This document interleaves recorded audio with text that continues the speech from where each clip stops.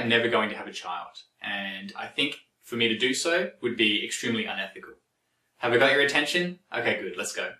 My name is Michael, I'm a vegan space scientist.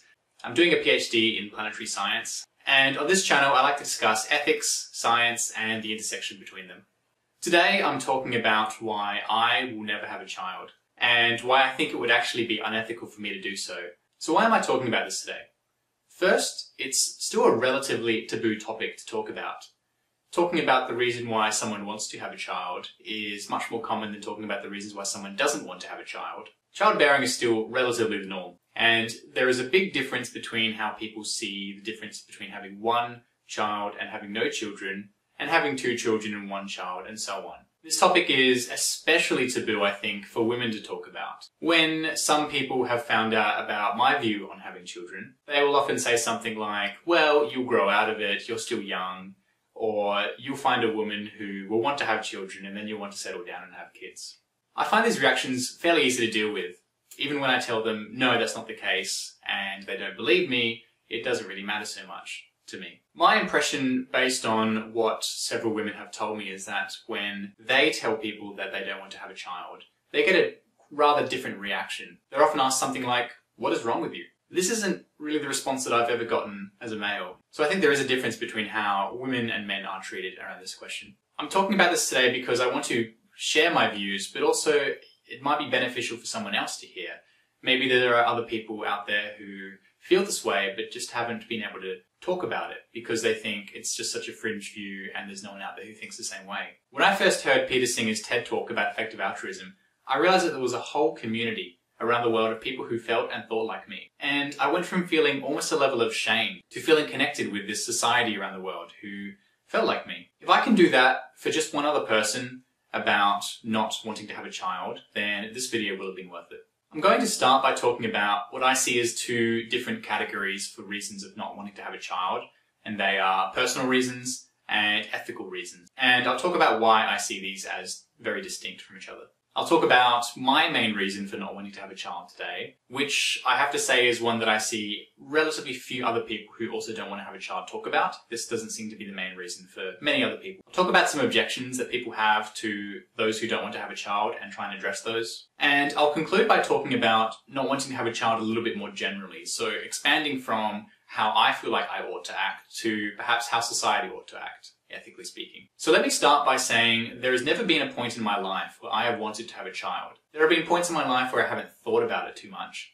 But I think from quite a young age, I'd say from about 14 years old, I had a clear sense in my mind that I didn't want to have a child. I'm now 27 and I can honestly say that I don't think there has been a point in those 13 years where I have ever regretted that decision or swayed from it in any way. My initial reasons, which I still hold today, but I wouldn't call them my main reasons anymore, are I just don't think I would enjoy having a child. I don't think any aspect of the entire process would be enjoyable to me. A lot of people might think that's strange, but it doesn't matter because what I find enjoyable is my own subjective experience. That's not something that other people can necessarily have an opinion on. Just like I can't say, how could you possibly enjoy that? That makes no sense. I don't enjoy that. That's just not the way it works. I don't feel this emotional response that I think a lot of people feel when they see a child. Even some people who don't want to have a child still feel this reaction. So they might look at a human baby and kind of have this like, oh, kind of like cute reaction. I don't really feel that. I don't even really feel that when I look at what is a stereotypically cute non-human animal. I'm not really sure why, but that's just how I've always been, I think. Now, when someone shares a photo of a baby with me, I can appreciate that for other reasons, but I wouldn't look at the photo and think, that's so cute. So those are some personal reasons for not having a child, and now I want to talk about some ethical reasons. As I said, I see these as being two quite distinct topics. The personal reasons are how having a child would affect me. The ethical reasons I see as how having a child would affect the child and affect other sentient minds. Let me define a term called antinatalism. Antinatalism is often used to describe all views that we shouldn't have children. But I'd like to make a distinction in a moment on what I see as the difference between hard and soft antinatalism. So let's first define antinatalism. I'm going to read from my notes. It is a philosophical position assigning negative value to birth and the idea that procreation is morally bad. That's the Wikipedia definition. And so if the main reasons for someone not wanting to have a child are just that they personally wouldn't enjoy it, I don't know if I'd necessarily call that antinatalism. I think that's still a very valid reason, but I wouldn't put that with these other arguments. My distinction between hard antinatalism and soft antinatalism is that, well, hard antinatalism is the view that birth has a negative value for the individual being born. That is to say that being born can never be good for that individual. Whereas soft antinatalism is the idea that having a child is bad for other extrinsic reasons, whether it's bad for society as a whole, say through some environmental impact, or resource scarcity, whether it's bad for the parents, and so on. I think I would describe myself as a soft antinatalist. I don't subscribe to the view that having a child is always a harm for the child. To back up a little bit, my ethical framework is total hedonic utilitarian. So if a child is born and they have a net positive life, as in they have more pleasure and well-being than suffering, I would think that's a good thing for that individual. Now granted, if that child had more suffering than well-being, I would certainly accept that being born was a harm for that individual. However, I wouldn't say it's necessarily so.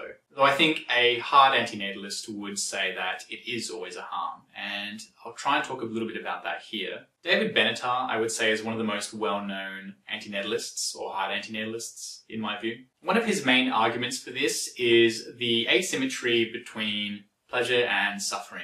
I have to admit, I don't think I'm going to give this argument full justice. I think if you want to really get a good sense of David Benatar's views, you can either read about it online, or I can recommend his book, Better Never to Have Been, which I've read and is quite good. It talks a lot about the objections. I agree with some of the aspects of his book, but not the part where he thinks it is always a harm to bring someone into existence for that individual. In short, the asymmetry argument is something like this. Suffering is bad, so avoiding it is good. Happiness is good, but avoiding happiness is only bad if there is someone around wishing for happiness, which doesn't happen if the person doesn't exist. I confess, as much as I love to try and steelman arguments that I don't necessarily agree with, I have a hard time with this one because I disagree with it so strongly. I think that as a total hedonic utilitarian, where the only two things I care about are reducing suffering and maximizing pleasure, it's very hard for me to accept this argument. I've written a little bit more about why I disagree with the asymmetry, although that was about 4 years ago, and I don't necessarily know if I would stand by all of those or think that it's the strongest case against asymmetry. Once again, if you want to know more, I urge you to look at some of David Benatar's work, and I'll certainly link that in the description below.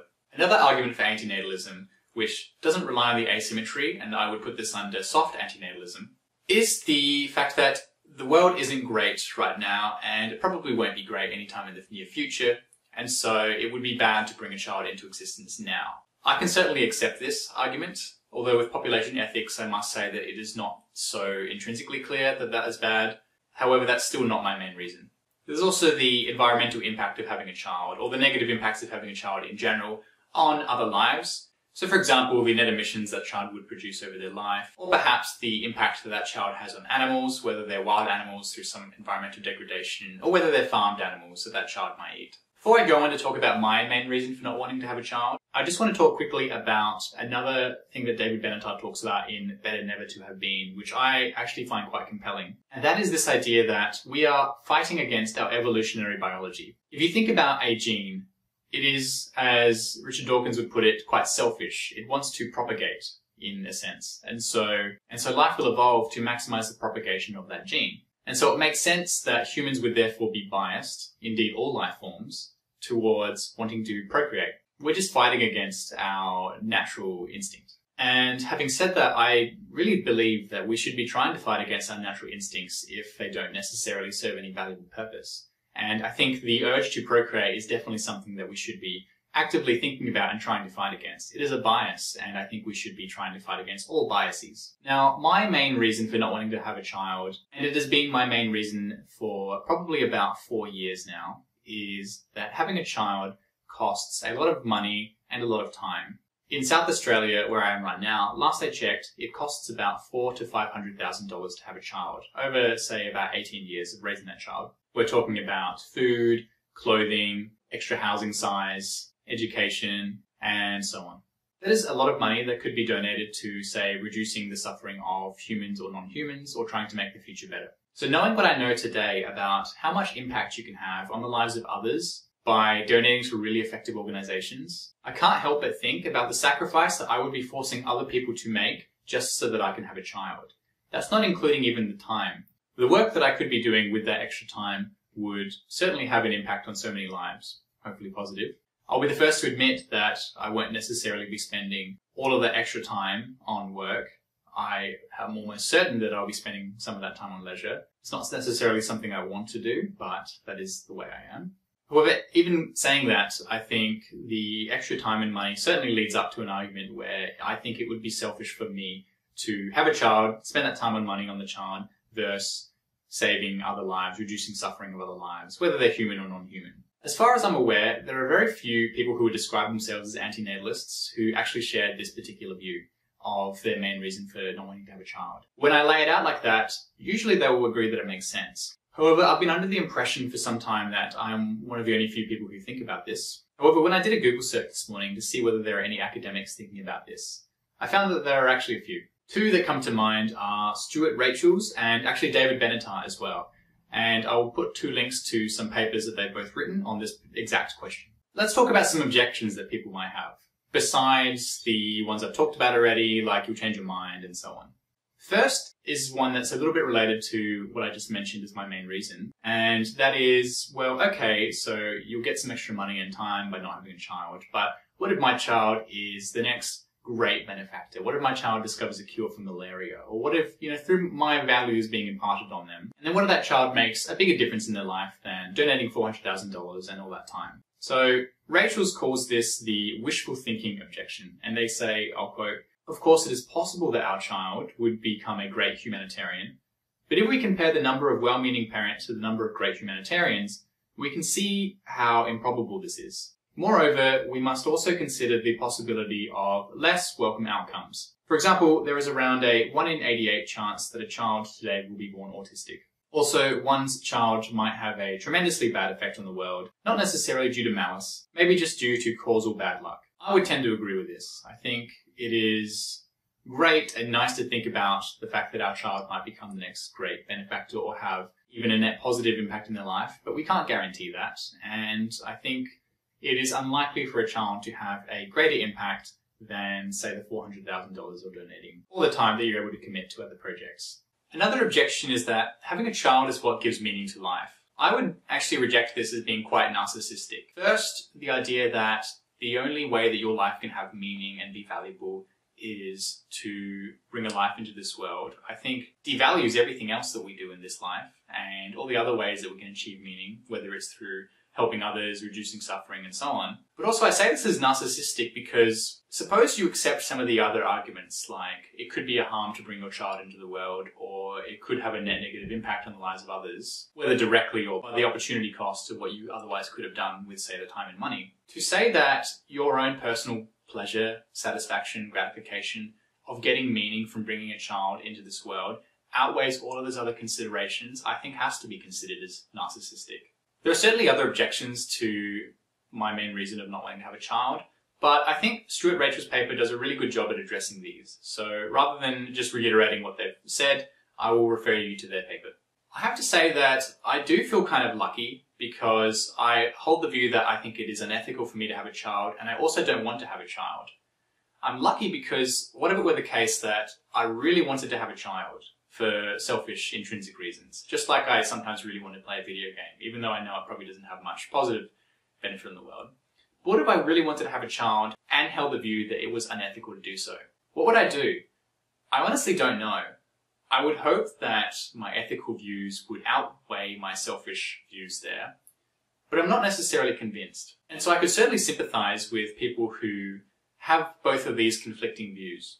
But in the same way that we don't think that, say, the sensory pleasure one gets from eating an animal product outweighs the suffering that the animal experienced over their life of living in a factory farm, I don't think that we can say that the pleasure of having a child would outweigh the negative consequences. So now this is bringing me from talking about what I see as being ethical for me to do to what I see as being ethical for other people to do. This is tricky, but I think it has to be obvious, surely, that if I think it's unethical for me to have a child, surely by extension I would think that it is unethical for other people to have a child. This can be a very uncomfortable topic, but it is an uncomfortable topic for me to tell someone who eats animal products that I think their lifestyle is unethical. And so I don't think I can shy away from talking about this just because it is uncomfortable. Someone might ask, what do you think about your parents? Do you think they did something unethical? I don't think that my parents were intentionally doing something unethical. I don't think they thought about it in this way. However, despite the fact that I perhaps selfishly think that I will have a positive impact over the course of my life, I would have to say that yes, on average, it is probably still unethical to have a child. I want to talk a little bit about what I see as the difficulty of admitting that having a child was wrong if you have already had a child. It is difficult enough to get someone to admit that them eating meat for the last 30 years was wrong and to change their behavior. No one wants to think that they are doing something unethical. And so we get into this cognitive dissonance situation where our mind tries to stop us from thinking that by coming up with objections and doing other things. With eating animal products, you can at least stop eating animal products. However, with having a child, you can't stop having a child. So it's a different category of issue, so to speak. I want to read a quote from an interview in the New Yorker with David Benatar, and I think it talks directly to this. David Benatar hears from readers who are grateful to find their own secret thoughts expressed. One man with several children read Better Never to Have Been, then told Benatar that he believed having them had been a terrible mistake. People suffering from terrible mental and physical afflictions write to say that they wish they had never existed. Both of these are surely terrible thoughts to be having. I can't imagine the discomfort that someone might go through if they come to accept that having a child was a harm. Perhaps the framing of unethical is not quite the best framing, no matter how true I think it is. I think a better framing might be whether having a child is a harm to others. Now, you could say this is maybe the same thing, but I think the framing is more on, it's not about you. It's about the effect that you have on others, whether it's your unborn child or whether it's the lives of others. Another quote from that New Yorker article. Some years ago, when a fellow philosopher told him, David Benatar, that she was pregnant, his response was muted. "Come on," she insisted, "you have to be happy for me." Benatar consulted his conscience, then said, "I am happy. For you." And so I think Benatar would agree that having a child can be a good thing for you, in a selfish sense. But it's certainly not self-evident that it is a good thing for the child or a good thing for the lives of others in general. There's always a chance that I myself will change my mind on this, or that I'll want to have a child eventually. Maybe the selfish reasons for wanting to have a child will get stronger and eventually they'll outweigh my ethical reasons for not wanting to have a child. It's possible. However, you could also say that about my not wanting to consume animal products. There is a chance that in the future I will decide to start consuming animal products again. There's a chance of everything. However, my current view is that it is just unethical for me to do so, and so I can't see that happening, even though I think there's a chance. And I feel the same way about having a child. So I think I'll leave it there. I want to say that this has been probably one of the most controversial things I'll have talked about on my channel, especially because of what I've said about whether it is ethical for other people to have children. However, as I've said, I talk about whether it is ethical for other people to eat animal products often and receive relatively less pushback than what I suspect I'll get for this video. I could well be wrong on that. But if I'm not, I want to say that that's fine. I'm happy for people to push back. I'm happy for people to disagree with me and say why that is so. I'm even happy for someone to make the case that it's fine for me to say that myself having a child is unethical, but not fine to say that to other people. I want to make it clear that I almost certainly wouldn't say that directly to someone who has a child or is thinking about having a child. If they asked me for my views, I would probably feel comfortable saying that I think it would be unethical to have a child for these reasons. But having a child just seems to be such a separate category of issue in society that makes it a lot harder to talk prescriptively about it versus, say, other ethical issues. Again, one of my main hopes for this video is that someone saw this, realized that there are other people who feel as they do, and that they feel a little bit more comfortable in their views. I know a few people whose parents are devastated that they don't want to have a child, and I hope this gives them a little bit of comfort. As one last concluding quote, again from David Benatar's interview in the New Yorker, "While good people go to great lengths to spare their children from suffering, few of them seem to notice that the one and only guaranteed way to prevent all the suffering of their children is not to bring those children into existence in the first place." If we really care about our child, we should be thinking about how bringing them into existence affects them, not us. So thank you for listening, and we'll see you next time.